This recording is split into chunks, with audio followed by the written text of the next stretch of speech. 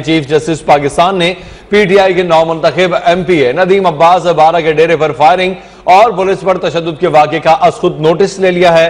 अदालत ने MPA नदीम अब्बास 12 को गिरफ्तार करने का हुक्म भी दे दिया है। चीफ जस्टिस पाकिस्तान ने PTI के नौ मुंतखब MPA नदीम अब्बास 12 के डेरे पर फायरिंग और पुलिस पर तशद्दुद के वाक़े का खुद नोटिस ले लिया है। मजीद जानते हैं नुमाइंदा न्यूज़ 1 मोहम्मद फैसल खान से। फैसल खान, क्या तफसीलात है?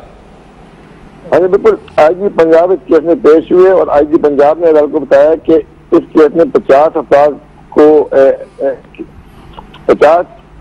के खिलाफ मुकदमा दर्ज कर लिया गया है और उन पर दहशतगर्दी की दफात लगाई गई है। उनमें से 21 को गिरफ्तार कर लिया गया, लेकिन बाकी मुल्ज़मान अभी नामजद हैं। और अदालत ने कहा कि MPA जो है PTI के, उनको फौरी तौर पर गिरफ्तार किया जाए क्योंकि वही मकसदी है, क्योंकि उन्हीं की डेरे पर फायरिंग हुई है और उन्हीं की वजह से आपको बाकी 28-29 जो मुल्ज़मान है वो भी मिल जाएंगे। जी, फायरिंग और पुलिस तशद्दुद पर वाक़े का खुद नोटिस लिया गया है चीफ जस्टिस की जानिब से। फैसल खान हमारे साथ ही मौजूद रहेगा। एक और खबर दें नाज़रीन को कि Punjab companies scandal supreme court में समाअत। तो चीफ जस्टिस का कहना है कि अदालत ने मामला नैब को भिजवा दिया है। नैब 10 दिन में रिपोर्ट दे, अगर रेफरेंस बनता है तो नैब रेफरेंस भी फाइल करेगा। फैसल खान, इस हवाले से क्या तफसीलात है?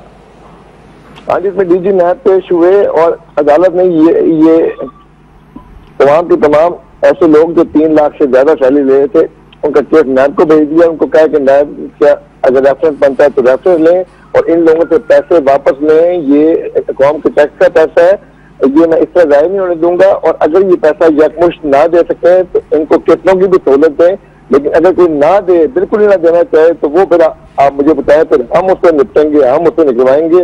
और ये सारा के सारा पैसा हमने फिर डैम फंड में जमा करना है, क्योंकि डैम पाकिस्तान की अहम जरूरत है। जी, बहुत शुक्रिया फैसल खान, आपने तफसीलात से आगाह किया।